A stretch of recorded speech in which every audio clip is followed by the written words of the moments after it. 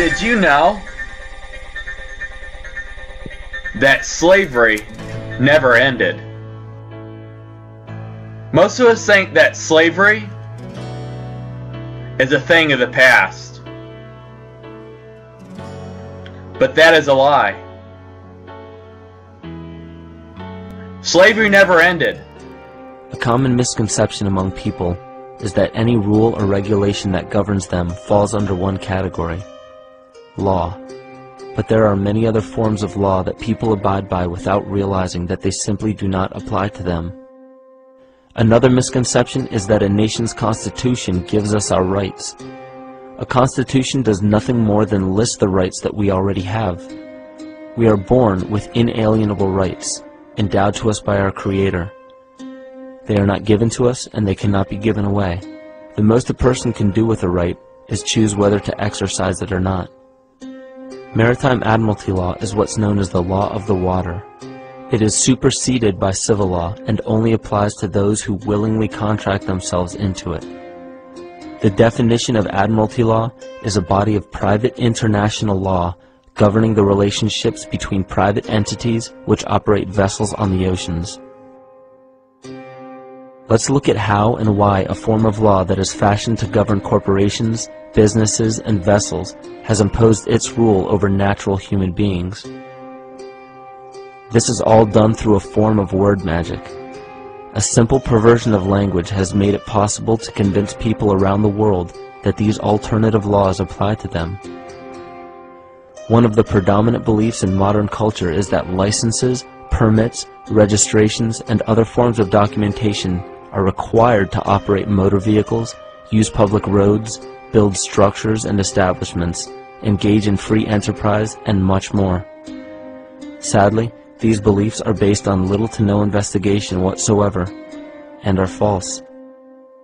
This belief structure is perpetuated by maritime admiralty law. This form of law was originally created to govern ships docking in foreign nations for the import or export of products and resources.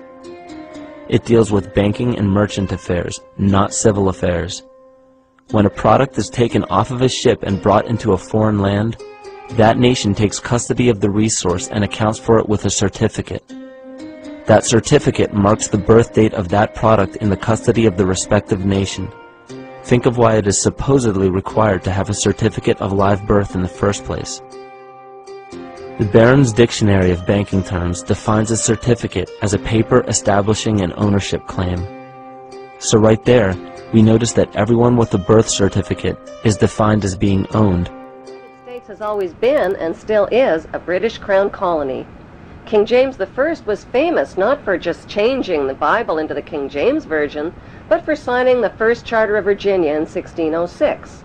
That charter granted America's British forefathers a license to settle and colonize America.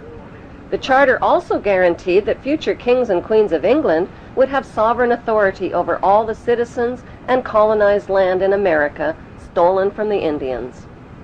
After America declared its independence from Great Britain, the Treaty of 1783 was signed. That treaty specifically identifies the King of England as the Prince of the United States and contradicts the belief that America won the War of Independence. Although King George III of England gave up most of his claims over his American colonies, he kept his right to continue receiving payment for his business venture of colonizing America. If America had really won the War of Independence, they would never have agreed to pay debts and reparations to the King of England. When Congress passed the 13th Amendment to the Constitution, the U.S. President was made subservient to the King of England. The 13th Amendment is called the Title of Nobility Amendment and forbids U.S. presidents and their officials from using royal titles like King or Prince or Baron. For some mysterious reason, the 13th Amendment, which was ratified in 1810, no longer appears on current copies of the Constitution. America's blood-soaked War of Independence against the British bankrupted America and turned its citizens into permanent debt slaves of the king. Or not. Until recently, we were all legally debt or labor slaves, as were our parents, our grandparents, and great-grandparents before us. Since 1933, every new child born was required to be registered, thereby creating a corporate person, effectively denying that child any rights as an owner of real property. The act of registering a child contracted them as chattel, and the birth record was a deceptive legal way of getting the parents to sign the baby away. The birth record was in fact a promissory note that was converted into a slave bond, which was then sold to a private reserve bank, effectively giving ownership of the child to the bank. Each new baby's contract was sealed by either a drop of their blood or by an ink impression of their foot onto the birth record.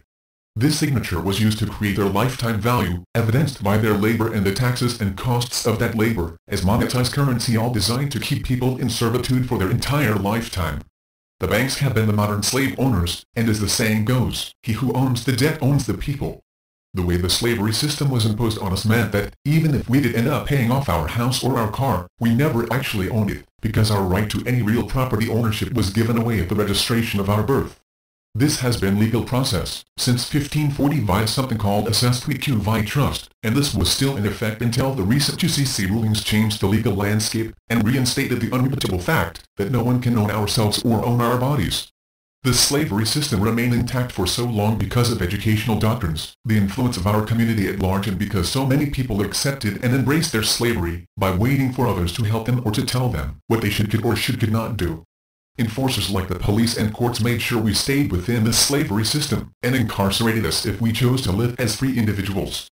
In fact, the slavery system was imposed on us all and maintained for centuries by building walls in our minds through propaganda and conditioning, creating a false belief that we did not deserve better, that we were not part of a greater plan, and that we should instead be happy with the handouts, crumbs, and indulgences given to us by the powers that were PTW, while the system itself reaped in millions of dollars every year, directly from the sweat and blood. Where does your iPhone come from? We get them from stores or from online, but we are at the end of a long and shady supply chain. It truly starts with raw materials such as coltan, where enslaved children in Congo mined it for terrorist rebel groups. By buying an iPhone, you are fueling civil war in Africa. Then the raw materials are shipped to sweatshops in China, and the final product is assembled by people that are overworked and underpaid. Then they get sent to us.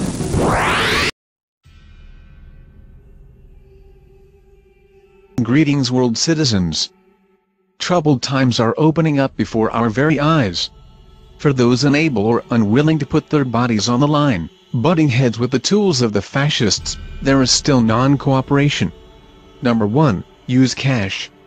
This takes control from the banks, costs them to handle, is mostly untraceable, can be used tax-free under some circumstances, and its handling provides work.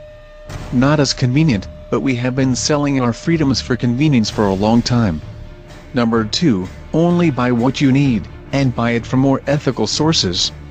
Avoid products of the transnationals who oppress workers in near-slave sweatshops in poor countries. Number 3. Be smart. Play dumb when it suits.